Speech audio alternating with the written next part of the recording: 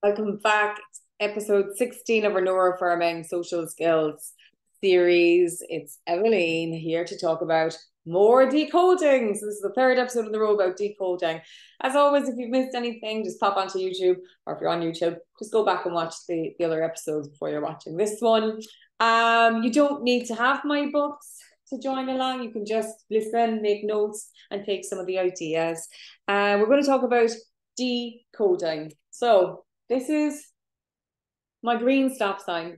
Started using this, I don't know, a good few years ago to explain what it's like to be autistic or an autistic communicator in a world that is predominantly not communicating the same way as we are. And it's like any of us driving up to an intersection on seeing a green stop sign. So that's confusing because the words are saying stop and the color green means go. So we're now getting two opposite messages, two conflicting messages, and how are we supposed to naturally know which one to go with?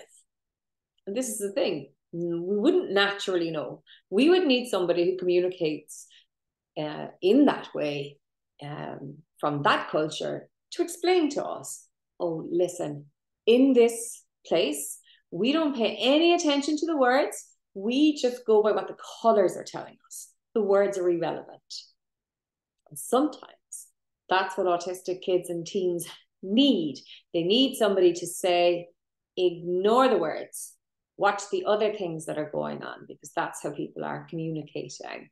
So it's really important that this is, recognized that, and it can cause obviously huge miscommunication. It can be really confusing. You could have somebody just stop going, I don't know what to do here because I literally have two conflicting messages and no other information and no other way of knowing how to decode this. So this is where we can help kids to decode stuff like that, And again, as always, encourage them to ask, well, do you mean stop or go?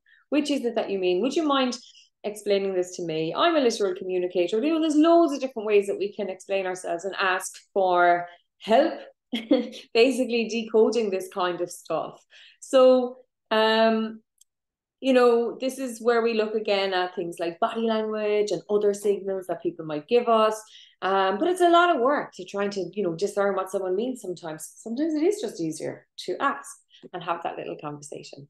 So I hope you've enjoyed this series. I am going to continue on. Konnect 3 is the last Konnect book at the moment.